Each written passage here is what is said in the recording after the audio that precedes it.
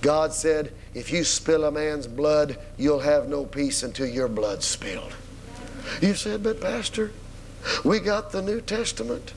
I know. Get them saved before we execute them. I'm serious as I can be. They need to be saved.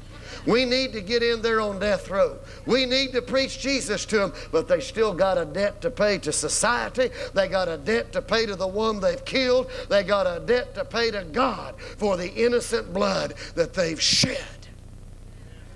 I want to get them saved. I want to see them in heaven. They need to be in heaven. Jesus forgave the thief on the cross.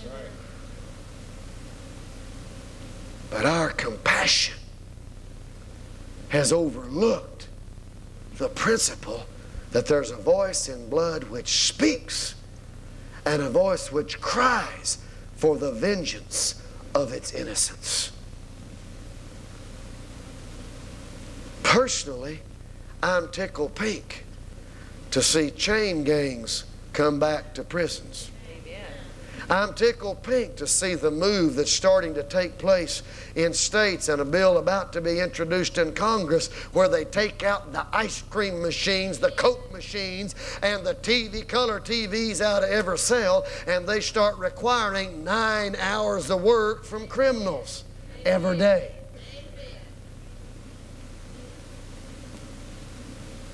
Are you with me?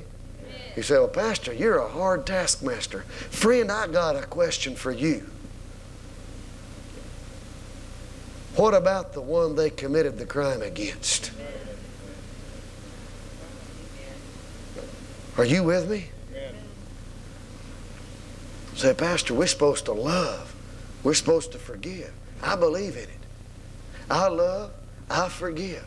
I'll help win them to Jesus. They still got a debt to pay, because the Bible said so. And the blood of that victim is going to cry out to God with its voice until they have been avenged. That's part of why this nation is in the turmoil today that it's in, is because from all over this land there is innocent blood crying out, and the land of the United States of America is polluted with innocent blood. And it's crying to God for vengeance. Are you with me, church?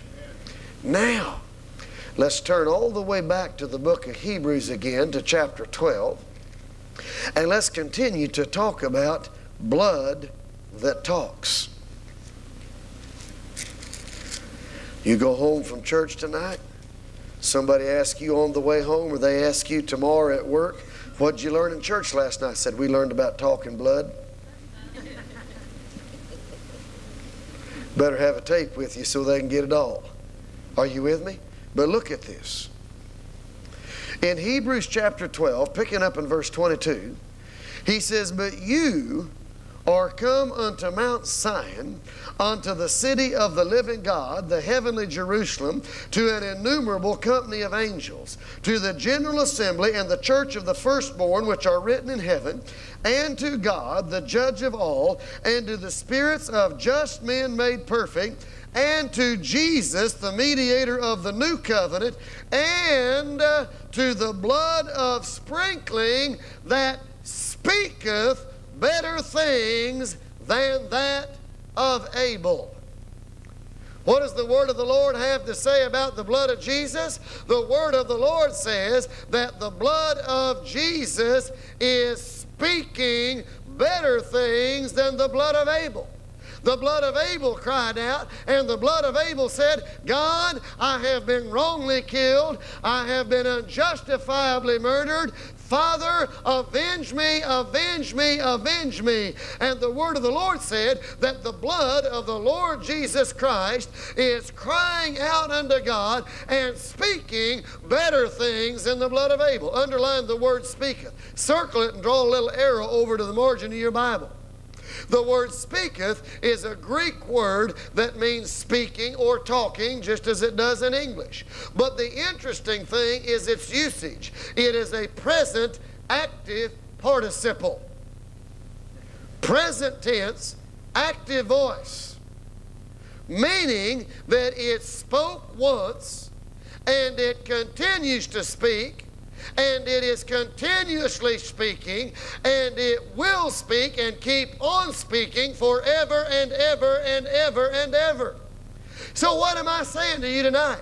I am saying to you tonight that the blood of Jesus, the voice in the blood of Jesus, not only cried unto God from the ground at the foot of the cross, but the blood of Jesus is crying unto God today, and will cry unto God tomorrow, and is continuously crying unto God, and is continuously speaking of better things than the blood of Abel. What could the blood of Abel cry to God? The blood of Abel could cry out, God, avenge me, avenge me. The blood of Abel could speak of things of a blood covenant that was cut with the blood of bulls and goats, the atoning or the covering over of sins. But the blood of Jesus, a pure and an innocent blood, no longer speaks just about vengeance, but the blood of Jesus begins to speak about life, life eternal. And the blood of Jesus doesn't speak about the blood of bulls and goats that atones or covers over sin, but the blood of Jesus is a pure and an innocent and a holy blood that begins to speak about the remission of sins. Are you hearing what I'm saying to you today? When Jesus Christ committed to improve on the first covenant, the Abrahamic covenant, and he went before the magistrates, and they began to beat him. When the blood began to come out of that flesh and begin to fall on that ground, every drop of that precious blood started crying with its voice, and it started crying unto Almighty God. And it began to cry unto God, I'm innocent blood. I'm innocent blood. I am pure and holy blood. I'm not fathered by man. Heavenly Father, you are my Father. When they crammed that crown of thorns down into his head and beat it down with the reed, the blood that began to flow down his face and drip off onto the ground, every drop of that blood began to cry with its voice, and it cried unto heaven, and it cried to Almighty God. When they put that cross upon his shoulders, and he stumbled on the cobblestone and ripped the flesh from his knees and his elbows, every drop of that blood began to cry from those cobblestone streets and cry unto heavenly God. As he laid upon that cross on Golgotha, and they drove those nails through his hands, and they drove the nails through his feet, every drop of that precious blood that was poured out upon that hill began to cry out unto God. When they pierced his side,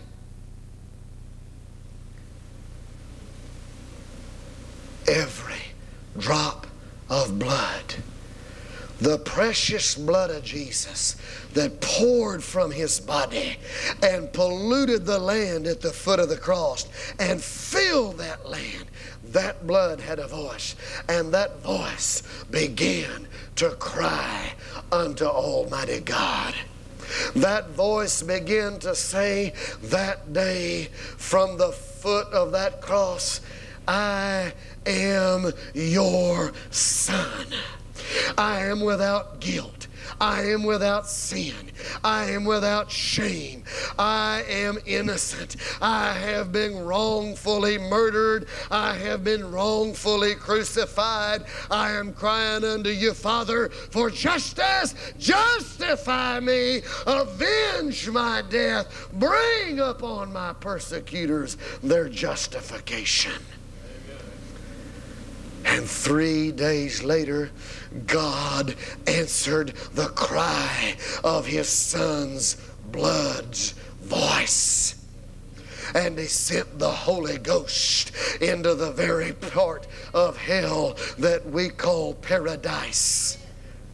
And he justified him and resurrected him from the dead. And there wasn't a thing that Satan could do about it, because he killed him unjustifiably. He had no right to kill an innocent man.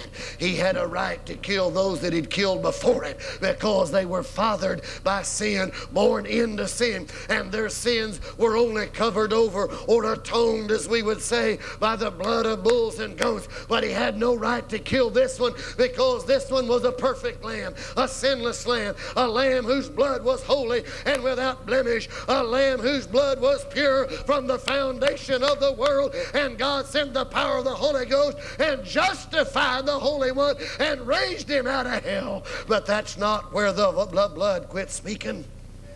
The Word says that Jesus then took his blood and he entered into the heavenly tabernacle, and he sprinkled that blood on the heavenly mercy seat between the wings of the cherubs, and he made a blood covenant with God and Almighty man, that covenant coming through his blood. And I want to tell you something today, church, that blood is still crying out unto God from the heavenly mercy seat, and that blood is saying unto God, I have covenant with man. My blood is shed for the remission of their sins. There is no more sin. When they come to me, my blood covers it, and it's over with.